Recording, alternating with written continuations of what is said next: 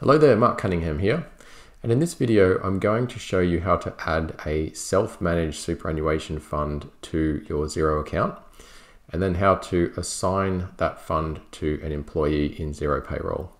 I'm also going to show you how it flows through to superannuation in a pay run. This lesson is actually part of a full course, so if you'd like to learn more about Xero, then please check out the description below.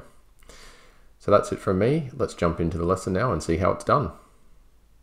So just starting here with a refreshed version of the Australian demo company, the first thing we'll do is go into the settings. So just go to Accounting and Advanced, and then just in Organization Settings and Payroll Settings, and then just over to the Superannuation tab. And this is where we're going to set up the Self-Managed Superannuation Fund. So you can see here in the demo company, there's two regulated super funds set up. There's no self-managed super funds. So to add one, all you need to do is just click on Add Superannuation Fund. And then just make sure in this drop-down box here, you choose Self-Managed Superannuation Fund. Okay, to set up a self-managed super fund, you do need to get some details from your employee, and that will be the name of the fund, the ABN or Australian business number of the fund, and then you also need to get this electronic service address alias. And then you can also put an employer number in here, which is optional. And then finally down here, you'll need the bank account details of the super fund. So you get all of those off your employee, and when you've got them all, you put them all in here. So what I'll do is I'll just put some fake information in there, and then we'll go from there. Okay, so I've just put a bit of information in here for a pretend self-managed super fund. So I've just got the name up there, and then I've got an ABN in there, but I've just blanked it out because it's actually a real ABN, so I can't show that. And then over here in the electronic service address alias, I've just put Click Super in there because I know that that's actually a real one in there. So you just need to make sure you get the right one off your employee. Don't just put that in there like I have. I haven't bothered with an employer number, and then I've just put some pretend bank account details down here. And once all that's in there, you can click on Add, and then you can go ahead and assign it to an employee. So once again, just make sure you get the real details off your employee, and then just plug them in here in all the different boxes. Okay, so I'll just click on Add.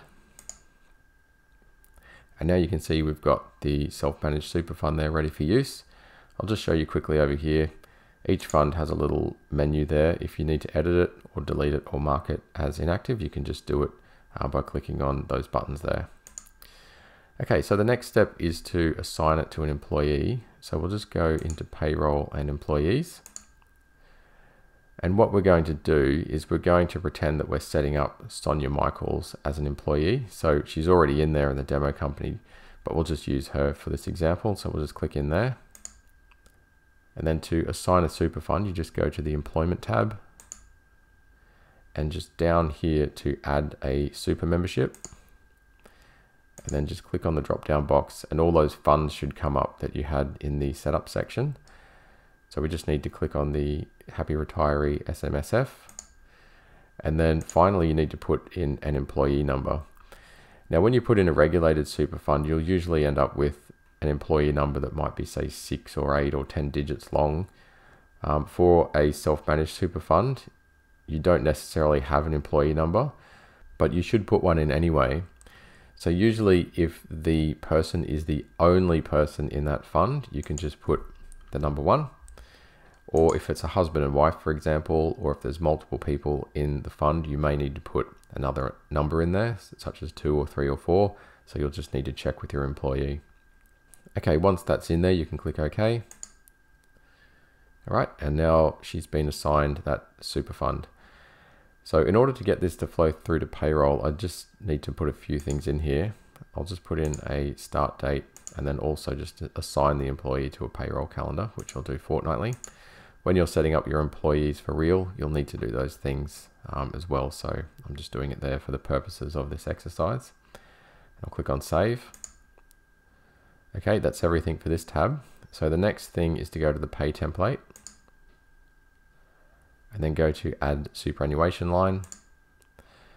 Okay, and you get this pop-up box here that's got a lot of information on it. It looks pretty confusing, but if you're just paying the employee the normal superannuation guarantee contribution, which at the moment is 10%, then you just need to choose that there, just leave statutory rate, check there, and then all of these options down here, you would have set these up when you were setting up your Xero account. So you just need to make sure you've got the payment frequency down there, whether you pay them quarterly or monthly, for example, and when the next payment date is. Once you've got all that right, you just click OK. Okay, and now you've got that there for Sonia to be paid at the statutory rate into that particular fund. So just to show you how this flows through to payroll or to a pay run, I do need to add an earnings line, so I'll just do that now.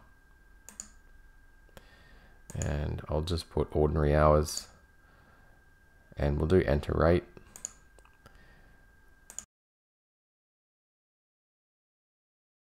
Okay, so I've just said 40 hours a week, $25 an hour comes to $1,000 gross pay per week. So I'll just click on save. Okay, that's everything for the pay template. So now we'll just go to pay employees and I'll just get rid of this draft pay run. So I'll just delete it. Okay, and now we can set up a new pay run. So I'll just click on add pay run.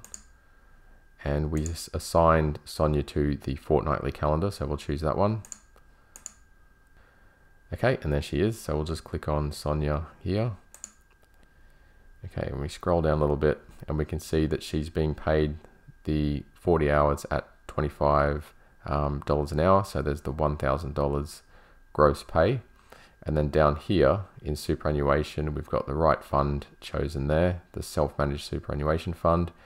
We've got the statutory rate at the moment, which is 10%, which comes to $100 because that's 10% of the $1,000 up here. Okay, so that's all correct. So now you know how to add a self-managed superannuation fund in Xero, assign it to an employee, and have it flow through to a pay run. Okay, that's it for this video. Don't forget to subscribe to this channel if you'd like to see more free videos, and also check out the links in the description below for our Xero courses. So thanks for watching, and I'll see you in the next video.